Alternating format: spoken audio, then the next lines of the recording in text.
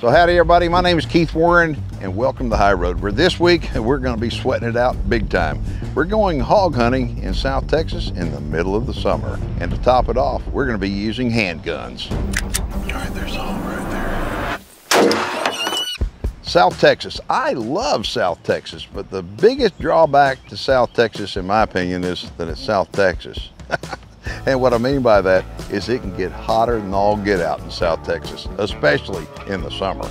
So joining me on this hunt is Tyler Tiller. He's the CEO of Timber Creek Outdoors, who's been our title sponsor of the television show for many, many years. My name's Tyler Tiller. I'm with Timber Creek Outdoors. We're based out of Eugene, Oregon. Timber Creek's a family-owned and operated manufacturing company, and we started specializing in MSR parts.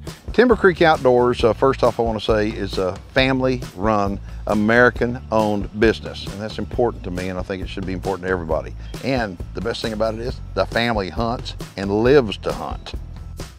Tyler's from Oregon. He's not used to heat like we're having right now in Texas. And Tyler and I have gone on lots of adventures together, whether it's blacktail hunting, mule deer hunting, but on today's hunt, he's going to be doing something he's never done before, and that's hunting using a handgun. I've been hunting my whole life and harvesting animals for over 20 years, but this is going to be a cool challenge. We're going to have to get in real close, be quiet, and make a perfect shot with a pistol. It's going to be something new and really exciting. So let me tell you about how we met the landowner of this place where we're hog hunting. First off, as you know, we got to be traveling all over the place, and we carry guns, and so we have to have guns inspected by TSA, no matter if it's a bolt gun or it's a semi-automatic. I love a 50 BMG. And when you show up at the airport with a 50 BMG, they like go, I don't know about that, that's a 50 BMG. It's like, okay, so we go in there and we're gonna get this Noreen 50 BMG checked out, and all of a sudden we meet Officer John. And Officer John says, you're good. I know all about you. I said, you do? He said, oh yeah. He said, you're using that Noreen ULR 50 BMG. He says, I've seen you kill a blue wildebeest with it, a red hartebeest with it. I saw Johnny kill a zebra with it. It's like, I'm very, very familiar with you and that rifle. You're good. It's like, okay, so we're talking to him and he says, I got a place down south of San Antonio with a lot of hogs. I said, really? And he showed me some pictures, like this place has got more hogs than just about any place I've ever been. He says, if you want to come hunt down there, just come on. So that's how we got here. All right, so you've never done this before, right? Never. Handgun hunting hogs. Never shot a pistol with a red dot. Never hunted with a pistol. Well, this right here, let me tell you something. I love hunting handguns, and I mean, we've done tons of videos on hunting with handguns, and this right here is dead on. So what we've got a feeder that's going to be about 12, 15 yards away from you. Okay, so the hogs ought to be about that distance, but the brain on one is going to be about the size of an egg.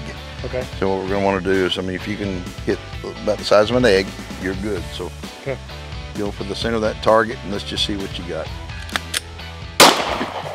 Nice. That's good, huh? See if we can do that again. Sweet. Should we send one more? Send one more. You're done. I'd feel sorry for a hog. All you got to do, but it's shot placement, obviously. So what we're going to do, we're going to go for the brain. Yep. Okay. That's good. Perfect. It's nice. I like that. And we got nice cool weather coming. That's right. It'll be 100 degrees at least. We'll be melting. Yes, we will. All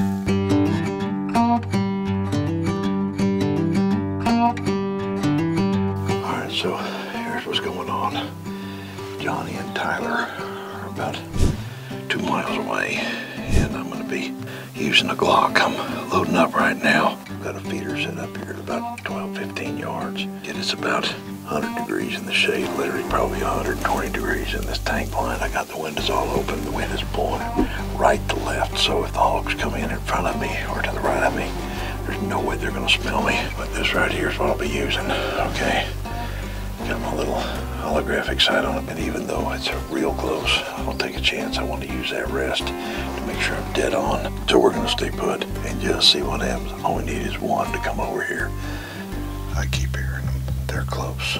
They're real close. And I know they're on the move because every time I hear them, they're getting closer and closer.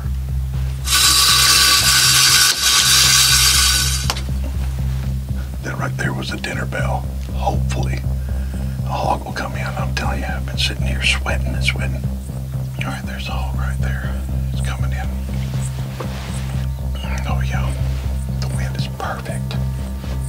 Absolutely perfect.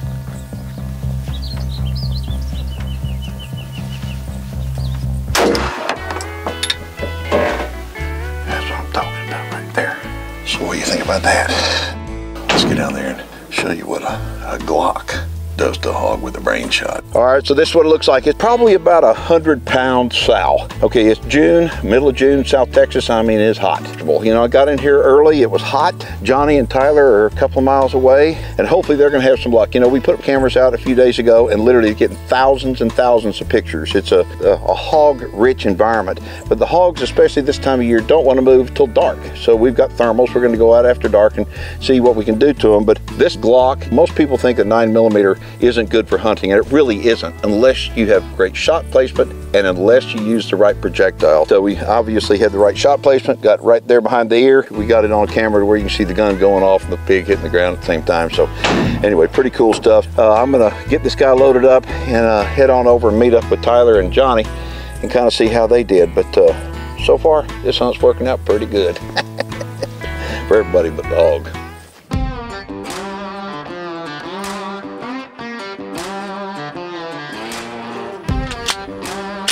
So we just got in the blind.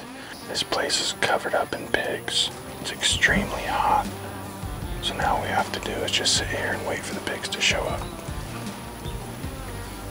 Oh my goodness, it is so hot in this blind. I thought it was hot when I got out of the airport coming here from Oregon. It was 54 degrees this morning when I left home. And I think it's getting close to 100. It's gotta be over 100 in this blind and we are melting. Pigs coming in right here. They're coming around. See that one broad side to the right? Not to the board to the right. Far right. The furthest one back. Yeah, the furthest one to the closest one to is this board right here. Far right. Right between the eyes. Yeah, when you're ready, take your time.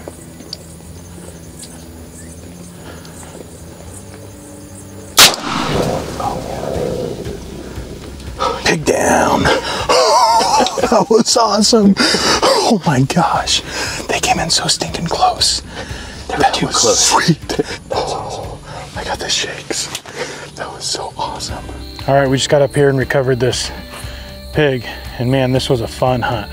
It was extremely hot and the pigs didn't come in until the last maybe half an hour of daylight. We were kind of wondering if all that heat was gonna be worth it. And when they came in, it was real easy to get that red dot right where they need to hit, right up on the head. This pig here just flipped over and it was pretty easy. Sitting there all by himself and hit him right between the eyes. I've killed a lot of pigs and I didn't think it would be that exciting hunting with a pistol, but getting up close and being right up there next to them and touching off with that pistol was really exciting, got the adrenaline going. It was a lot of fun. As it was cooling off, we could hear Keith shoot down the way. And so we're gonna get this pig loaded up and we're gonna go see what Keith has. All right, so you'll notice we're putting some protection on our lower legs. The reason why is because this afternoon we went out hog hunting. It was about 150 degrees, don't you think, Tyler? It was hot.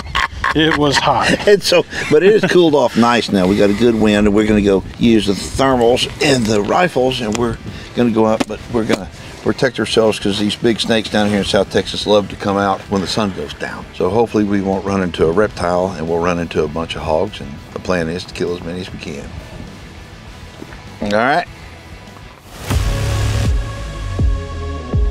So we're heading down this road and the wind is perfect. We're walking right in the wind and we see these hogs from quite a ways away, but they're kind of on the other side of the fence. Now it's maybe out of bounds for this pasture, but it's still on the property. We could take them if we wanted, but the thing is we're walking down there, we're aware that there's cows out in the field too. And that's the one thing, man, when you're hunting at night, you want to make sure of everything, not just cattle and horses, but homes and barns and vehicles. And so we're paying attention to everything out in the field. So we're looking down the road and we see a bunch of pigs.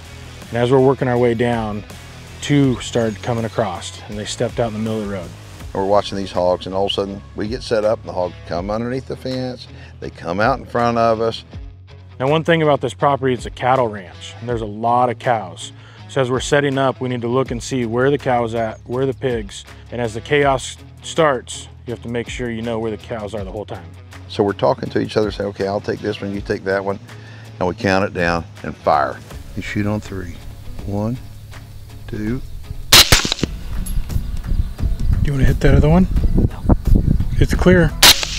One of them drops like right there in the road, and the other one We knew it was a hit. We could tell instantly. It goes not too far and tips over too. The night's getting off to a good start, and it's probably past Keith's bedtime, but we're just getting started. So it's been raining a lot in South Texas this time of year, and the grass is unusually tall. With thermal gear, it's kind of hard to see your target in the tall grass, but we know these are hogs. We're trying to close the distance and get up within shooting range. Now this is a pretty good group of hogs. It's what we call a sounder, and the thing is, we don't know how many there are, but we know they're there.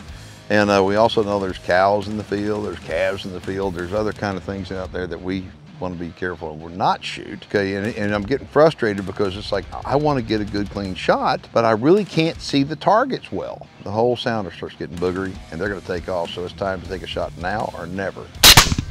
So we dump the first one instantly, right where it stands, and we don't take another shot. The reason why is because we didn't have an opportunity for a good, clean, ethical shot, and it's better to be safe than sorry. There are so many cows, we have to call it off. It's not worth shooting anymore. It ain't worth the risk. So this next engagement is like what people dream about, at least what I dream about. I mean, there's more hogs out there, and I mean, the wind is absolutely perfect. They have no idea what's fixing to happen. I mean, Tyler and I are closing the distance. We finally got set up to where he says, how close do you want them to get? And I said, close. I mean, they have no idea we're here. It's like at some point they kind of get too close. I mean, and we're talking, it's like, where do you want to start? Because there's so many hogs in front of us. We're trying to make a decision, okay, you start here, I start there, making sure we have good communication. Because like I said, this is what we dream about.